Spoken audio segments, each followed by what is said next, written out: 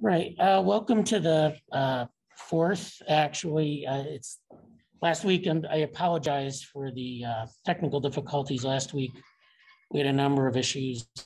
We're trying to set up the hybrid meetings. And today we have an audience in the room here, but also a nice audience on Zoom. So welcome to the fourth Rockwire lecture series. We're holding these series to get people to engage with what we do in the Rockwire open source community.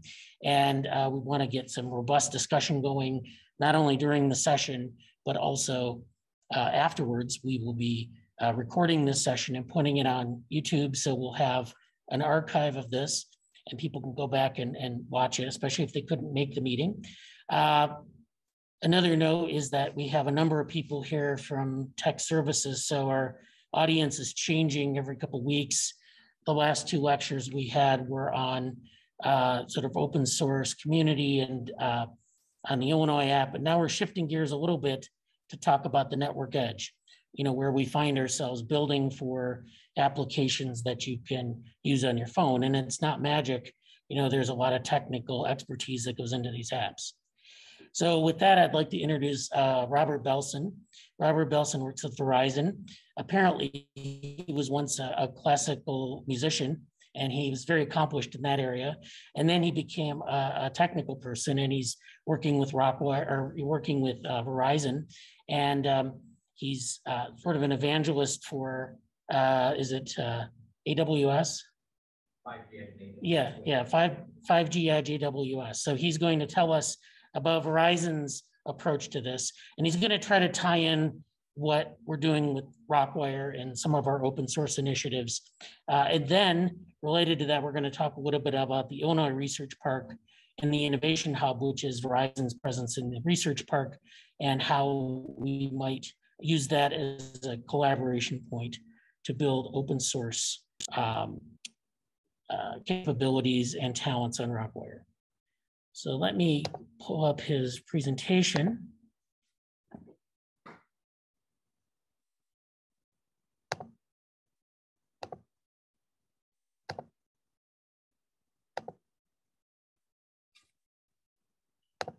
Reshare my screen here.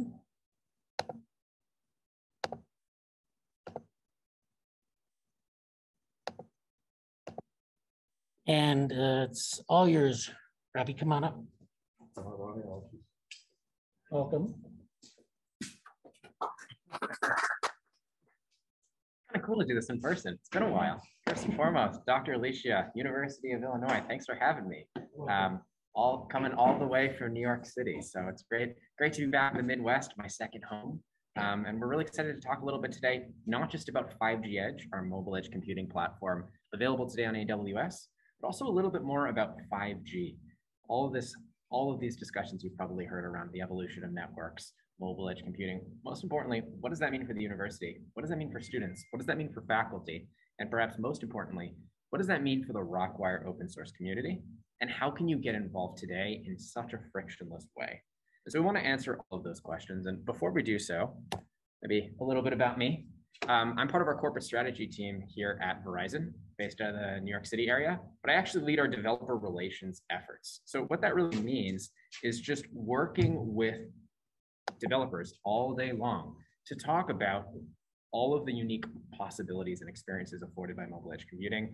I lead our corporate engineering blog, our developer newsletter. We host immersion days, which are like hands-on developer training exercises, hackathons, working with partners. We've hit about a cumulative audience at this point north of 10,000.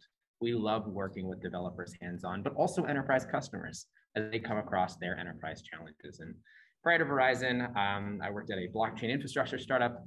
So very much a networks, distributed systems guy. So I feel like I'm in good company here. But most importantly, I was an academic not too long ago. My research area was all around when life gives you lemons, make lemonade in the context of networks, specifically in-flight Wi-Fi networks, which as we know are very challenging. So how can you manipulate what you perceive to be speed without altering the underlying connection itself? So I love networks. It's what I do day in, day out, and I'm super, super excited to be here. But by way of an agenda, before we get to 5G Edge, I think we have to understand 5G a little bit better. And to do so, I want to introduce my partner in crime, Jeff here, who will introduce himself and tell us a little bit more about 5G. Over to you, Jeff. Thank you, Robbie. And this is really exciting for us within the university. And I wanted to share some specifics in regards to our philosophy, and the best way in here within the University of Illinois is to predict the future, is to create it. And we're excited in regards to some of our capabilities within 5G, and hoping to support and predict the future is for us to partner with the university and create the future. This was a direct quote that was from our CEO that we all have responsibility to drive our great university forward, and never had a greater opportunity to elevate this institution. To achieve success, we must embrace new ideas and plan for the long term. All of us must be willing to give up some of the things we do to reach this future. Along the way, we can never dilute our mission. That is within Verizon's framework in helping support the University of Illinois, not only with the Innovation Hub, but really the new paradigm that is for learning, which is being remote and capable and connected. And we want to make sure that within the University of Illinois and within Verizon, that we are also going to help achieve success for the university, embrace new ideas with you, and plan for the long term for connectivity and really embracing the learning pathways for our students here at the University of Illinois and Verizon. Oops. Sorry, one second on the wrong slide. So, oops. You saw my quote to you, Yarosh. I have you on there as a presentation piece. Okay.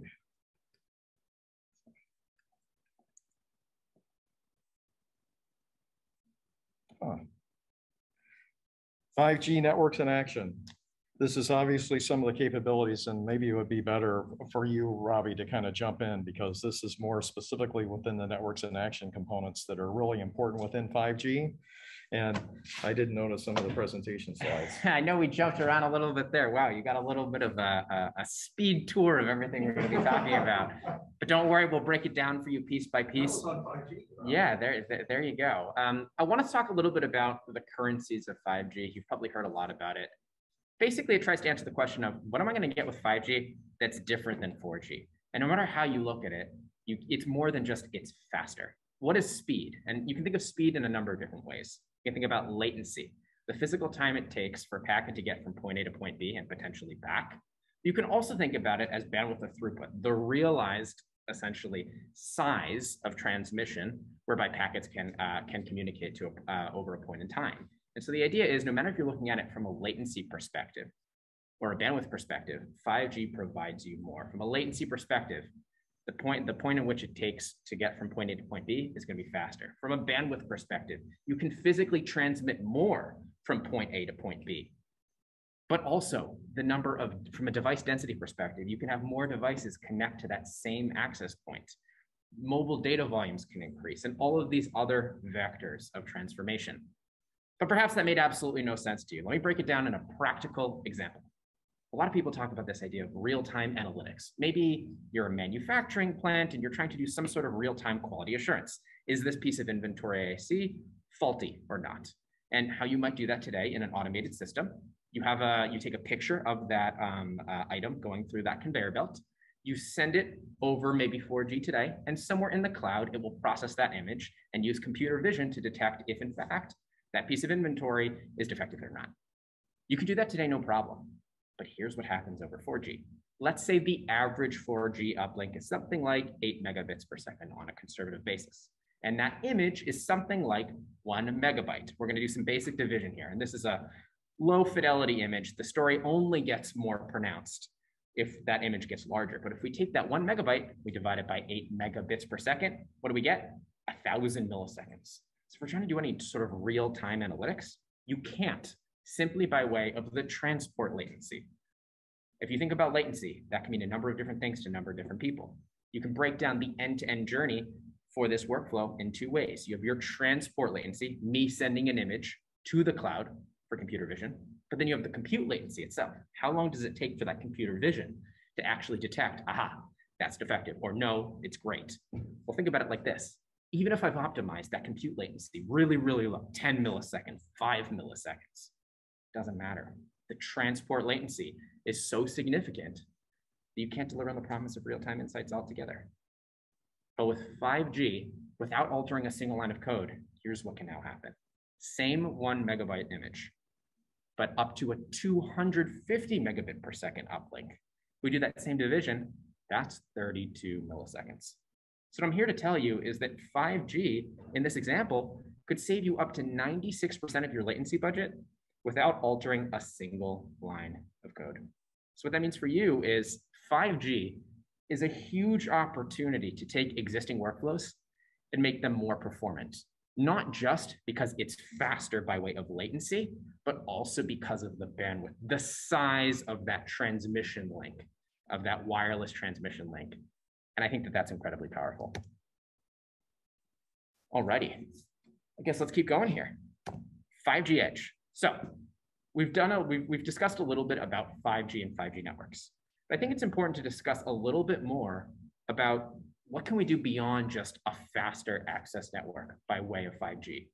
And some of the challenges that I've been seeing over the past few months or so, certainly in light of the pandemic and beyond, what customers, students, faculty may have perceived as good enough 6 months ago is most certainly not good enough today. Contactless experiences, as we know, are so important. Being able to transact digitally, virtually, as opposed to in person is more important than ever before. We may have been okay exchanging text messages once upon a time, but now we exchange audio and video. We see that the data, let's say, demands from customers is getting ever higher. But from a cloud computing perspective, where we host our applications hasn't changed very much in the past few years. The cloud is where it is today, and in many cases, it's a best effort service. And so as we think about challenges that customers are having today, it's all around how can we deliver increasingly immersive mobile experiences to these audiences that have increasingly data intensive desires and experiences, and how can 5G or other things beyond 5G play a role? And so the way that I like to break down what motivated us to really build mobile edge computing is the following two perceptions, if you will. If you're a programmer, I found that questions you think a lot about are, I believe that there's a relationship between how fast a transaction takes and its impact on my ecosystem by way of conversion. Said differently, there's all this research that suggests things like if a certain website, an e-commerce website as an example, takes 100 milliseconds slower to load a page, that customer may not continue to transact through my platform. They may go somewhere else. And so the questions that product owners often have is, can I make my experience more performant so that I can drive a positive user experience and thus conversion or stickiness to my ecosystem? How can I continue to do that better? Because what was good enough today may not be good enough tomorrow. But from an engineering perspective, which is my background, I think there are a lot of questions around the following. We optimize for corner cases all day. To give you the perfect example, DevOps engineers who deploy applications are always caring for corner cases. That's essentially what they do for a living. What happens if is the question they always answer. What happens if a data center goes down? What happens if a region goes down? What happens if all of my data is lost in a certain region? How do I think about recovery, failover, high availability, all of those challenges? And so think about the mobile edge as just that nth degree of optimization. These DevOps engineers are now saying, well, wait a minute, maybe I can finally improve my mobile experience so that it mirrors that of, say, a home broadband environment. You often find that there might be a disparity in the experiences you can deliver in the home versus outside the home. How can I create a more uniform experience so that no matter where that customer is, I'm able to deliver that same experience? But on top of that, I only want to do this if I don't have to learn a new language, a new framework, a new set of tools. There's got to be a way to do all of this using the frameworks I know and love. And thus, 5G Edge with AWS Wavelength was born. And I want to talk a little bit more about that, but I think where we always have to start, I've been mentioning things like the mobile edge compute, 5G Edge. What is the edge? And to many people, it can mean a number of different things, and none of them are necessarily wrong. I just want to make sure we define our terms to explain what 5G Edge is in our context. And my favorite way to do that is to do a little bit of 5G Networks 101. And at the highest level, you have one phone or two phones connected to 4G or 5G networks. Essentially how it works is these phones connect to radios. In a 4G world, they're called E-node Bs. In a 5G world, they're called G-node Bs. And for a given metro area, all of those radios converge to an aggregation point, if you will, a data center. And that aggregation point, what it's responsible for doing is translating all of this like mobile analog traffic into packets that have IP addresses and can thus communicate with the rest of the world. So at that point, at that very point where you anchor to an IP address is exactly where that compute sits. And here's why this actually matters. As you think about the network and the internet in general, it was designed as a best effort service. So as you communicate between one network, say the Verizon mobile network, and say the AWS cloud, to get there, you often have to traverse the internet and incur that best effort service. At any given point, you may encounter a router that no longer has space or the buffer to fulfill that packet. So what happens? That packet gets dropped, and that client, my phone, wishing to consume this AR app as an example, is forced to retransmit. What does that mean? Latency. Anytime that happens, more latency, slower user experience, all of that. And so the idea is, what if before you incurred that non-determinism associated with the latency, if you could bring the compute within the mobile network? And thus what that meant is even if there was some other cloud endpoint literally in your backyard or right next to me, the mobile edge will still be faster because that's how mobile networks work. They have to go to that first aggregation point, go to that packet core, and then leave and potentially go back right to my backyard. And thus, that's what motivated us to use that definition of the network edge, because it fulfills those low latency requirements, but is geographically broad enough to service larger metro areas. And so it's almost like getting the best of both worlds. And that's exactly what we're offering today in over 13 cities across the US today, including Chicago.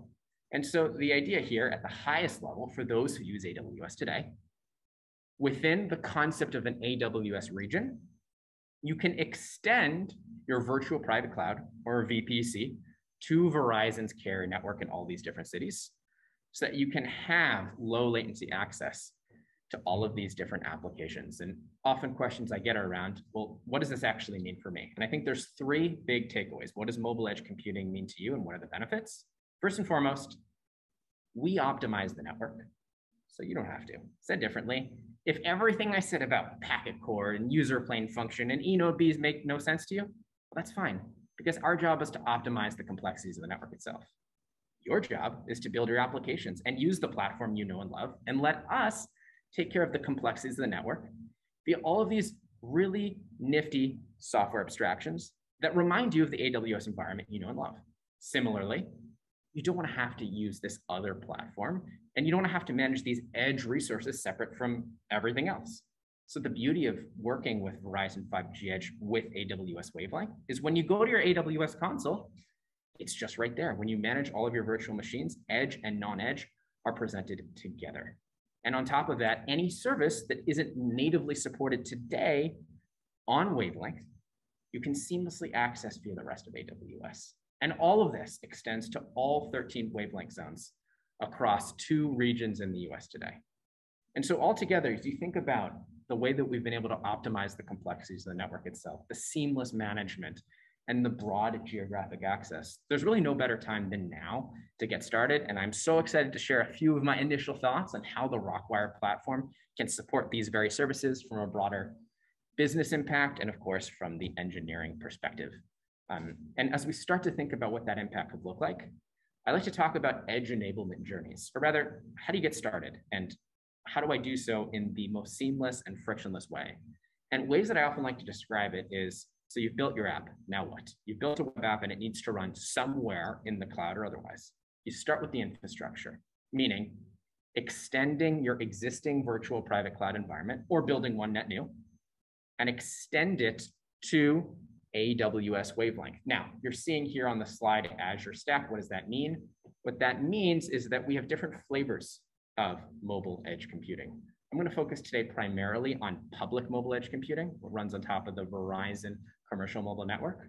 But if you're managing, say, a manufacturing plant, a private network, we have an opportunity to deploy essentially purpose-built hardware within your facility by way of Azure Stack. So just giving customers flexibility like never before for what mobile edge computing means to them. But I'm going to focus today on AWS Wavelength because it's broadly accessible anybody can just go into the AWS console and build. But worth noting that we have public mobile edge computing and private mobile edge computing. And together, this is our 5G edge portfolio. AWS Wavelength is just one such example. So after you think about your infrastructure, where should this thing live? What makes sense? Is this tethered to a private network, or is this more a public network use case? Then you have to start thinking about routing and all these networking challenges that you may not have thought about. And here's a really cool problem statement, one that Verizon has solved, but one worth thinking about. In a world where you have all of these different locations for where you can deploy applications, say you have 13 different choices, where before you had 4. How do you make the decision? I know, for an example, I'm near Chicago, so I'd want to connect to the Chicago wavelength zone. My phone doesn't necessarily know it's in Chicago. So Verizon created an API to help with these routing decisions. And what's so cool about this is if we borrow or steal from the airline industry, when they say things like the closest exit may be behind you, so too in networks. It could very well be that there's a bottleneck in some location or an event triggered such that the closest wavelength zone may not necessarily be that which you're currently residing in from a geography perspective. Or simply put, you don't have a workload there. You're not running anything in Chicago. You're only running it in Dallas as an example. These types of decisions Verizon can help you with using this easy to use API, which can be deeply integrated with the Rockwire platform. And we'll talk more about that in a little bit here. And of course, for IoT applications, we have our ThingSpace platform, a rich set of APIs to register devices, track geolocation, all of that great stuff. And everything I'm talking about here, this is real living, breathing code. If you go to github.com/Verizon/5G Edge tutorials, I manage that repo. We have automation templates using the SDK, Software Development Kit, CDK, Cloud Development Kit, CloudFormation, which is their managed infrastructure as code service on AWS, Terraform, open source equivalent, et cetera, et cetera, et cetera. All of the building blocks you see here are well documented on GitHub for anybody to get started on. Or you can just get started right on AWS. And it's worth noting that every single day we make impressions on thousands of developers. I just took a little screenshot here from the console. You see Verizon front and center. Working together with AWS and exposing all of this compute capability through their console, it's really that easy to just get started. It has to do with doing something you would already start with, having a logical networking environment for your resources, the virtual private cloud. Then, when you want to connect to one of these Verizon edge zones, AWS calls it AWS Wavelength. So in the same way today, as a virtual private cloud, otherwise known as a bunch of IP addresses that are yours for you to manage, you slice and dice them into a series of subnets, logical partitions of these spaces for public resources and private resources, potentially across a broad geography. You would extend one of those subnets to a wavelength zone seamlessly in the console. And then for any resources you want to expose directly to the carrier network, use something called a carrier IP address, much like a public IP address. Everything you see here is just baked into services you know and love, such as EC2, Elastic Compute Cloud for your core virtual machines that you're using today, and the Amazon VPC or virtual private cloud service that really sort of underpins all applications today. So that's a little bit about AWS and the infrastructure. I know that was a lot, so let's zoom out a little bit and talk about, well, maybe I'm not a developer, so why should I care? And more importantly, you talk about how fast this is, how fast. So I wanted to show you, wasn't the best example of 5G Edge. I didn't want to do one that necessarily isn't fair to isolating the benefits of 5G Edge itself. Simply put, what I could have done is showed you an example versus 4G and the core cloud versus 5G and 5G Edge. But in my mind, that'd be cheating. You would see a ridiculous order of magnitude increase in performance. What I wanted to do instead is be intellectually honest. And what I did is the following. I want to take the fastest possible 5G network out there, our 5G ultra wideband network, and create that as essentially a control variable. And then isolate the benefits of these wavelength zones of 5G Edge itself. And what you're seeing is a really nifty application that I built with the help of AWS. There are these cool applications on Android devices where you can essentially divide your phone in half. So on the top half of the screen, on either side, you're seeing my camera app facing a millisecond clock. So I think it says here 6:24 and 52 seconds. The bottom half of my screen is the stream of the millisecond clock. So I set up essentially an RTMP streaming endpoint in the cloud and at the edge. So they're racing essentially. And what you can do at any given point in time is you can look and see what does the clock look like on the top And what does the clock look like on the bottom? To isolate the end-to-end delay associated with each of these endpoints, thus telling us how much faster is the edge than the cloud. And what you're seeing here is you might think, oh, 5G edge might save me 10 milliseconds, 100 milliseconds. Try 1,000. And that's what we're seeing here, that application context matters. And even in the fastest of 5G networks, you're still going to see a very significant performance increase in using the mobile edge. And yes, the mobile edge matters. It's not a 5G or 5G edge. It's an and story. It's a 5G and 5G edge story. And I think that's a critically important piece that it's all about when you think about measuring performance, measuring it relative to that next best alternative. So what you don't want to be doing is saying, I'm looking for X milliseconds from my application. That's not a good way to look at it. Too many variables are at play depending on where you are, where are you connecting, and where is that next best alternative that you're measuring. So instead, what we encourage developers to do is be honest with what your application, real application traffic as you see here, not just a network ping, measure that experience, and then measure what you would get if you didn't have the mobile edge at your disposal. And conducting that intellectual exercise, you're going to see performance benefits, much like you see here. I do want to remind everyone, I feel like I've been doing a lot of talking here. Please feel free to throw questions here in the chat feature. I should have access, would love to answer any questions. I know I'm going fairly quickly, but please don't be shy. Would love to answer any questions that folks are having. And certainly at the end, I'll be passing in a bunch of resources that you can visit to learn more, to get started.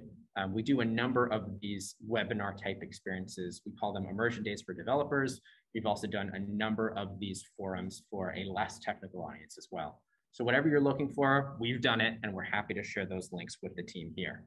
I see we're still doing well on time, so I'll keep going here. We talked a little about infrastructure, going back to the edge enablement journey. We talked about infrastructure. But remember, there were two other pieces. There was IoT and device management, which by and large today we can cover at a different session. I want to focus more on broad consumer applications. But I want to talk a little about the edge discovery service and more importantly, network intelligence. Because as I believe the cloud computing landscape evolves, there will be other edge offerings. Edge computing isn't something that Verizon invented. In fact, there was a professor at Carnegie Mellon who first, I believe, posited this notion of edge computing. And it was referred to as cloudlets, and then further evolved into fog computing, and now we're at edge computing. So this isn't a new idea. But what I think is unique from a Verizon perspective is network intelligence.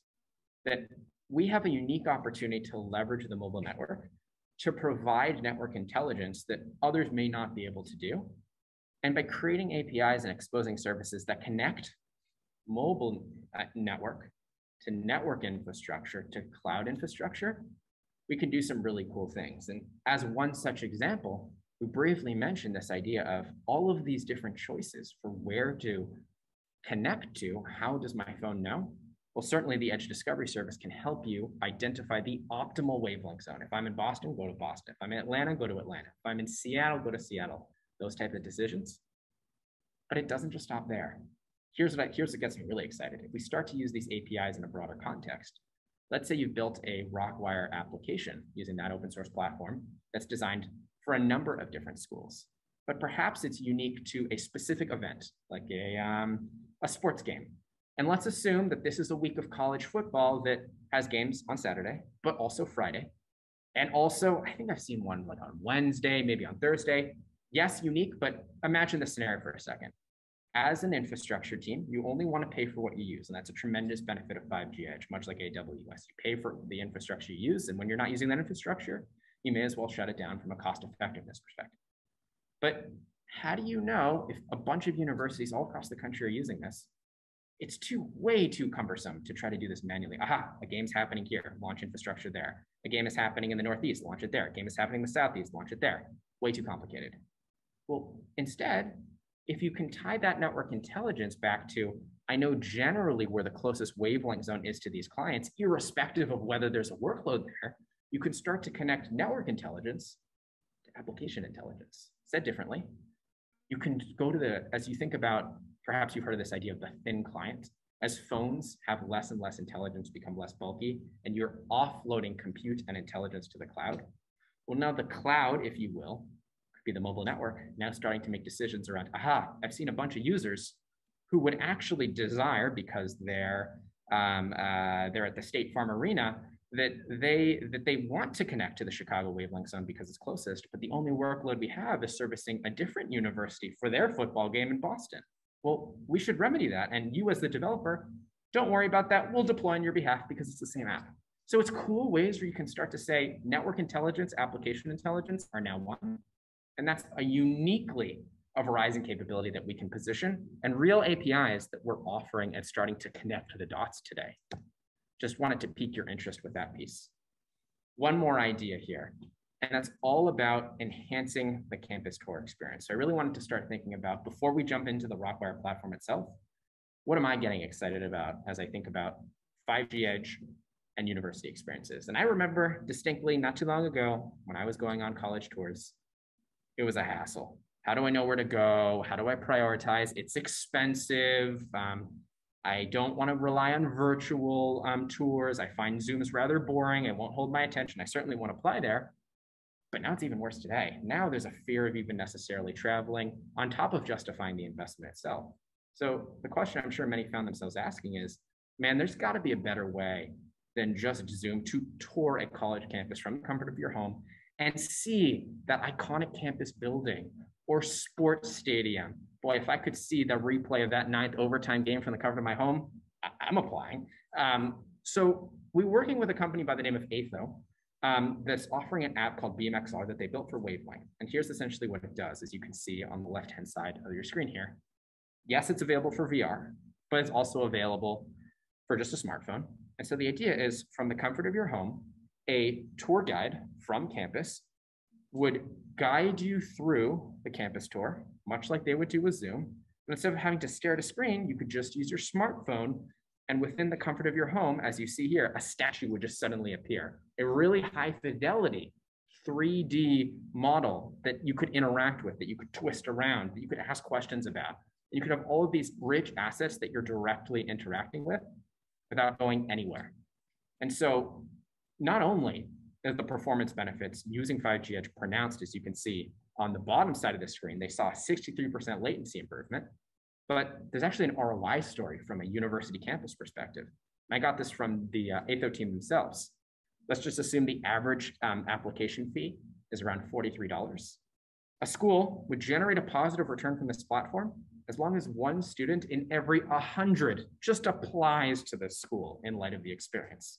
So what I love about working with customers now is I don't just play the role as an engineer. We think a lot about the strategic impact to organizations. And something like this, where you compare ROI story from a business impact perspective, from a technical impact perspective, and the fact that the application is pretty nifty in and of itself, this type of stuff gets me really excited and would love to discuss more in the Q&A here. One, you applying the actual university? That's correct. So we're currently Atho today is working with Morehouse College and HBCU based out of the Atlanta area, and they're using the Atlanta Wavelength Zone. But in the context of U of I, you would use the Chicago Wavelength Zone. But on top of that, if you are a let's say I'm touring and I'm going back to New York City, so I wanted to potentially apply to University of Illinois, but I'm living in New York City and I can't travel to Chicago. The act of streaming that back to me could also happen through that New York City wavelength zone. So you have to think about not just the ingest of assets, but the distribution of assets. And that's another opportunity where 5G Edge plays a role. But moving beyond potentially this one use case, I do want to mention that for students and faculty, this is the opportunity that gets me equally excited, because what I love to do is host dedicated immersion days for students. And the idea is simple. You just take 2 hours on a Wednesday, Thursday evening to learn a little bit more hands-on how to use this.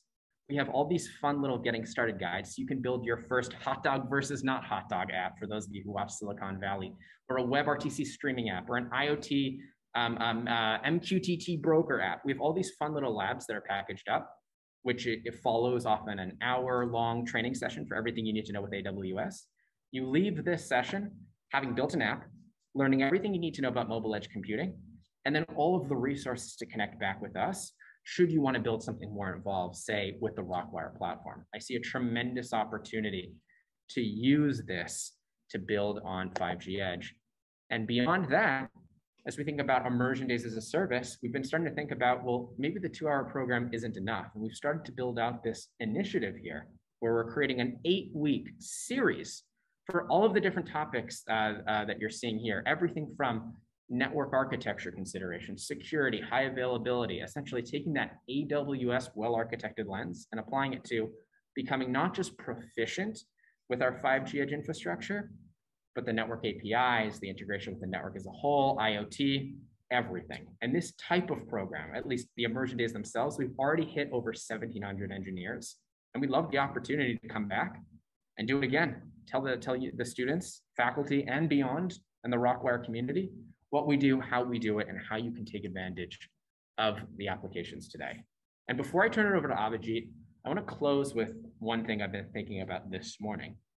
For those of you who are involved at a code block level, or the engineers in the Rockwire community, I was doing some, let's say, high-level digging around on GitHub, looking at Rockwire open source.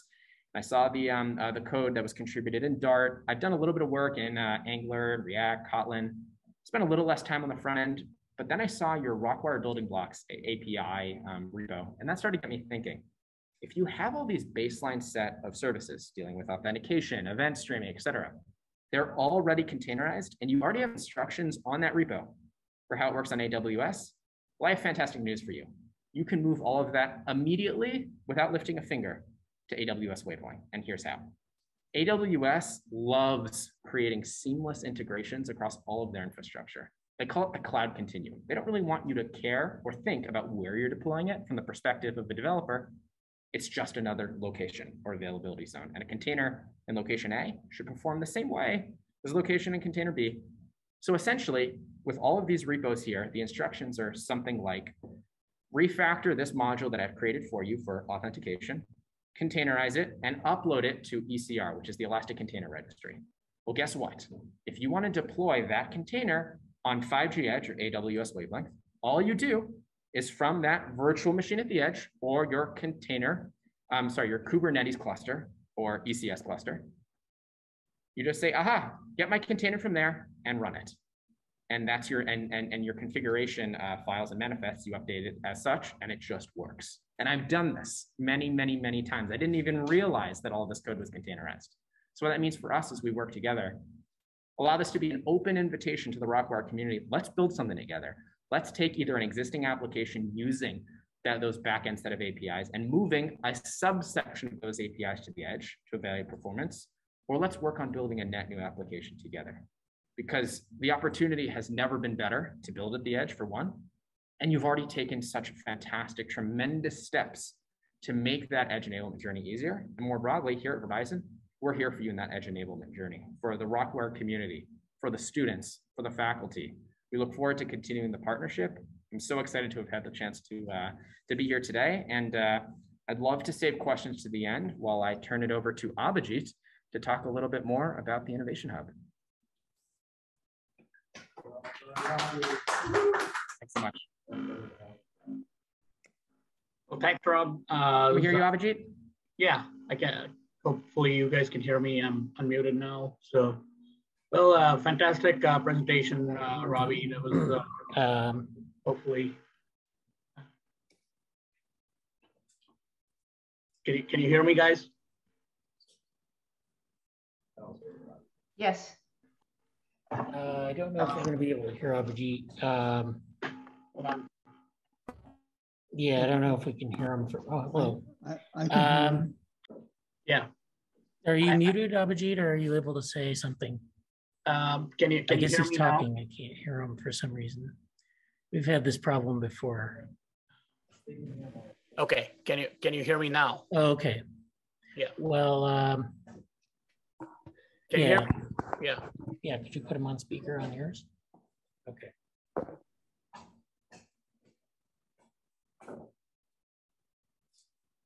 We'll listen to the speaker on Hiroshi's phone. Okay. Yeah. I'm able to hear everybody, and you should be able to hear me now. Okay. Yes, we can hear you now. Okay, great. Thank you. Hey, thanks everyone. Robbie, fantastic presentation. Hopefully that was very useful to this community that's attending today.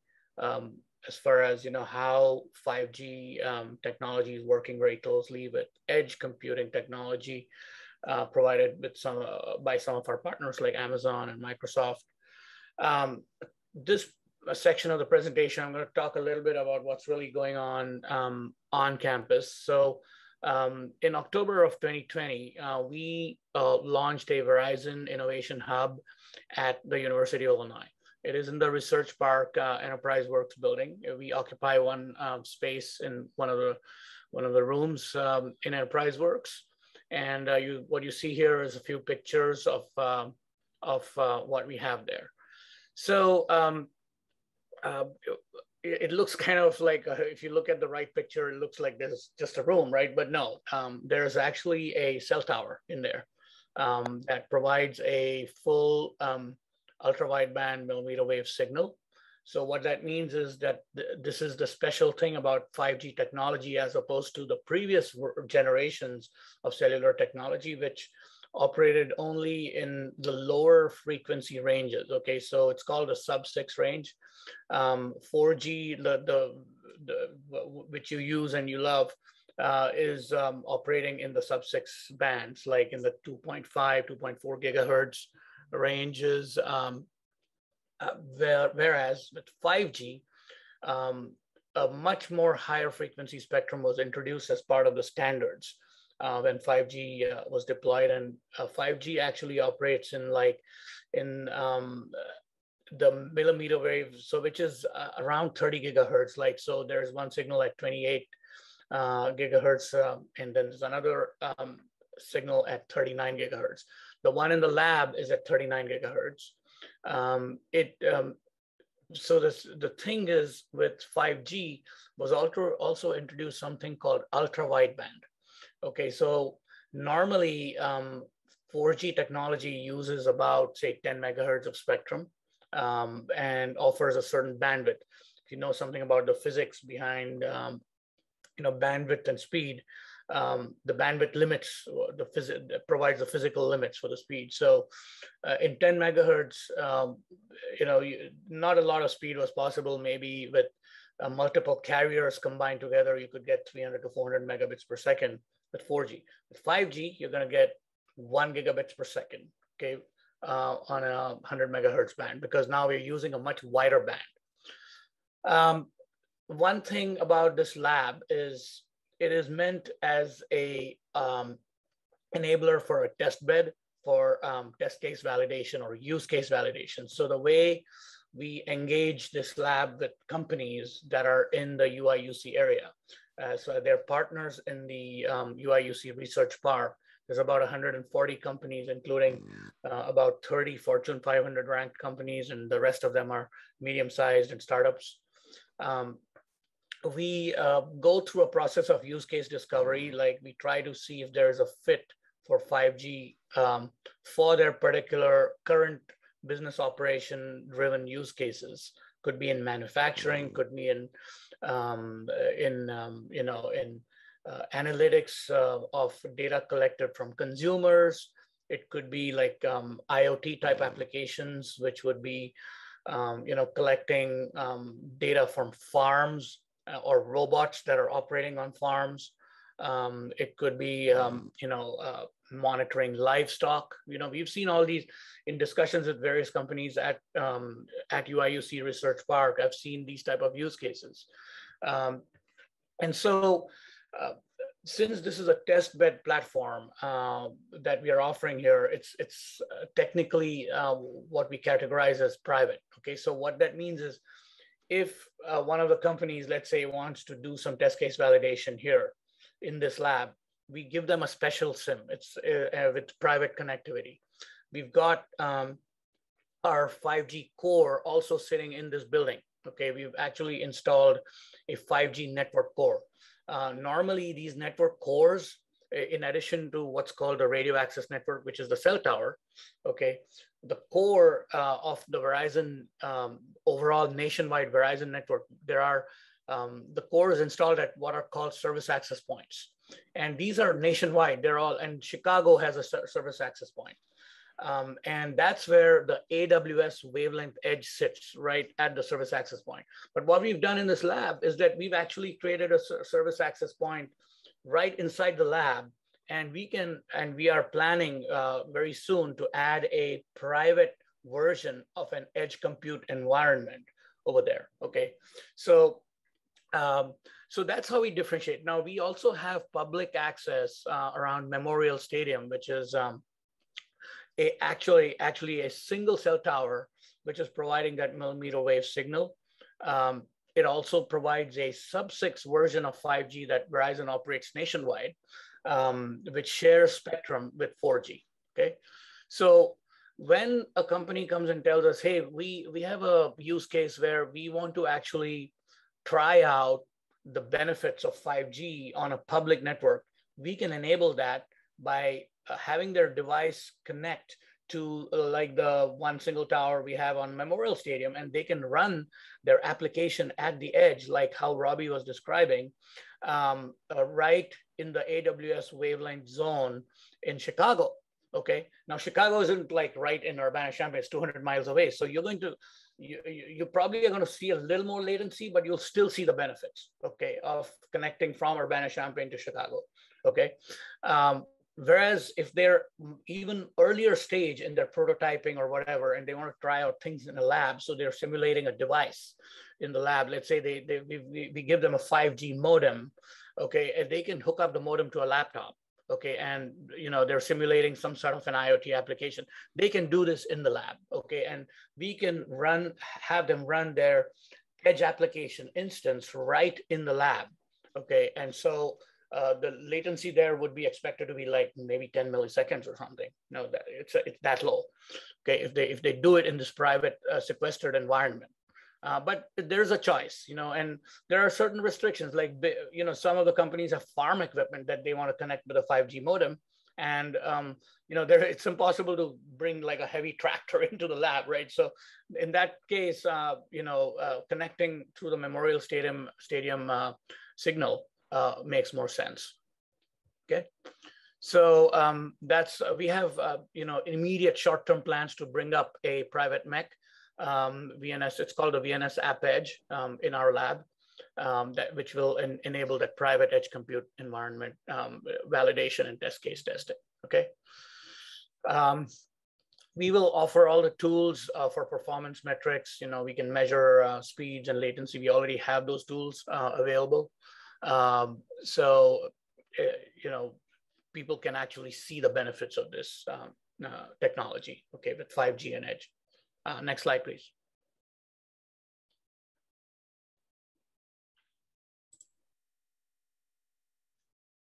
Yeah, great.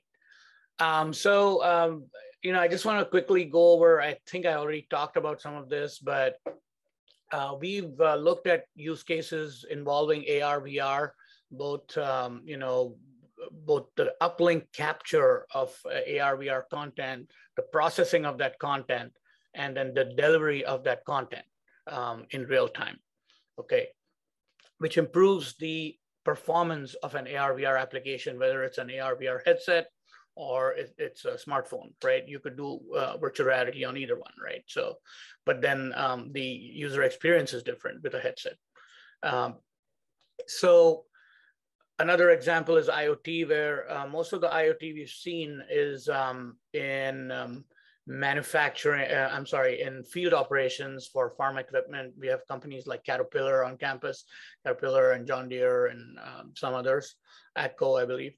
So these companies are basically looking to collect engine diagnostics for tractor equipment and doing predictive maintenance.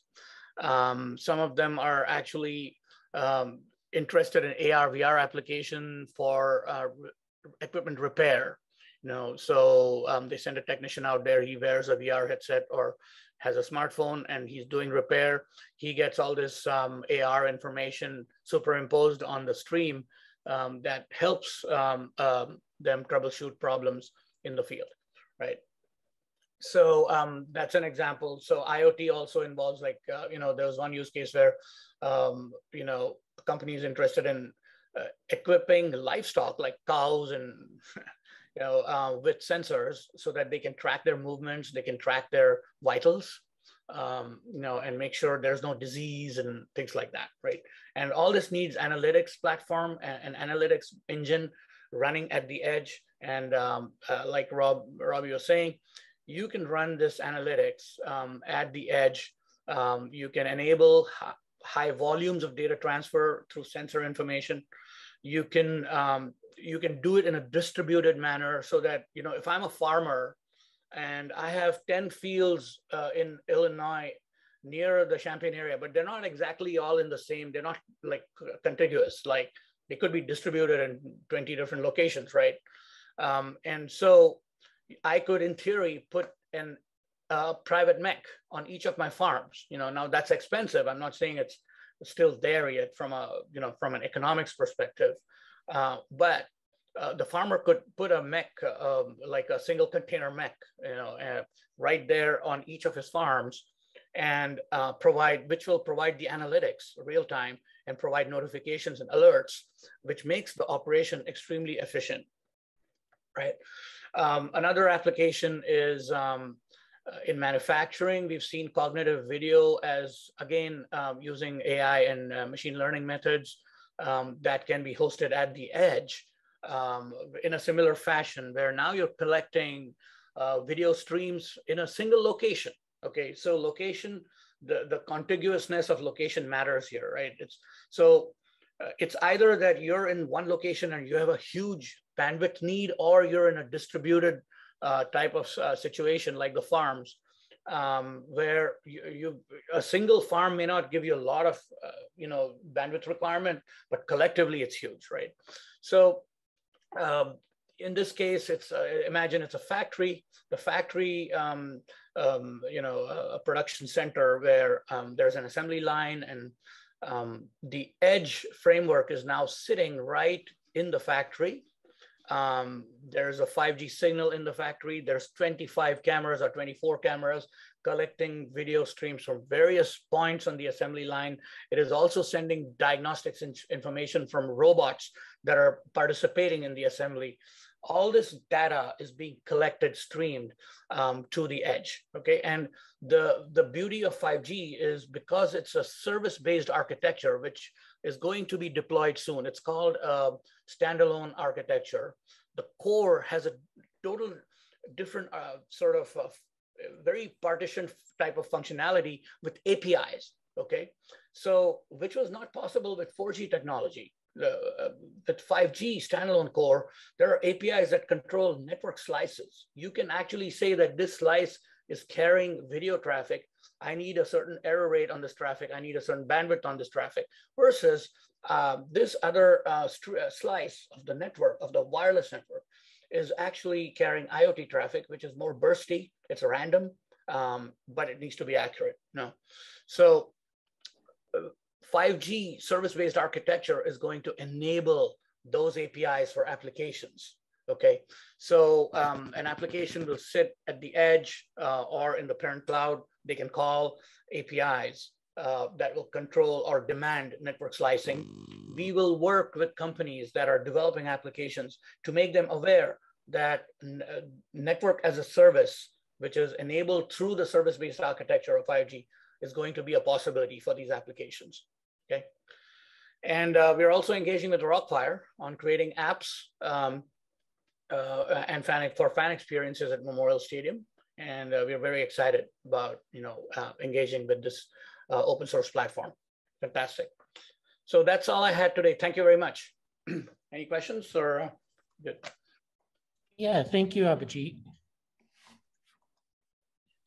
Yes, so let's go to the chat, see if there are questions.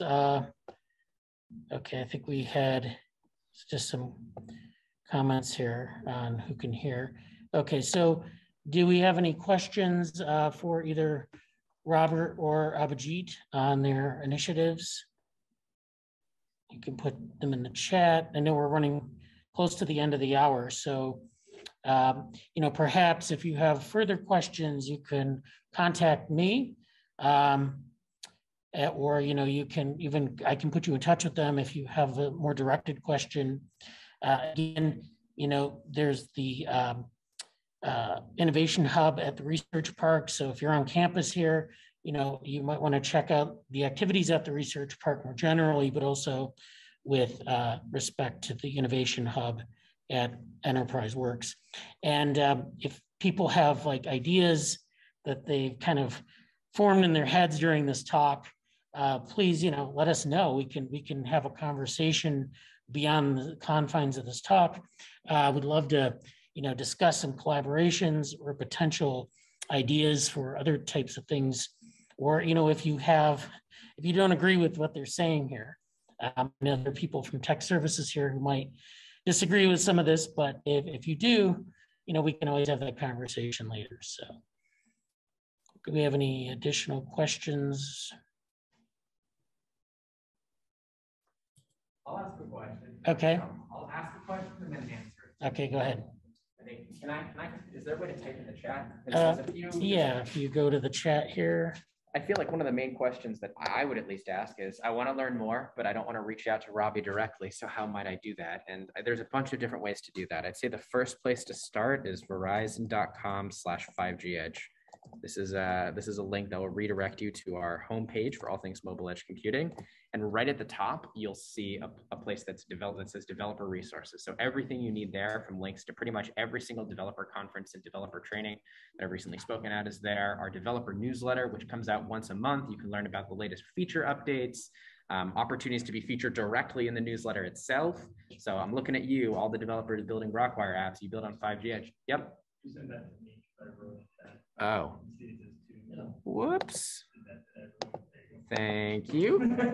Sorry about that. So Verizon.com/5G Edge is opportunity number one. What I was saying is, you build an app using the Rockwire platform on 5G Edge, the developer newsletter is a great way to feature you and your work. But also we spend a lot of time, our blog. If you go to Verizon 5G Edge blog.medium.com, you find all of the latest reflection pieces from community, tutorials, all of that great stuff.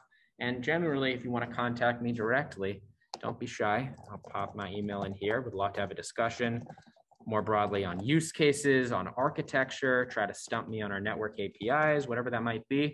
We are here to help. And could you put the email or the web address for the open source repository?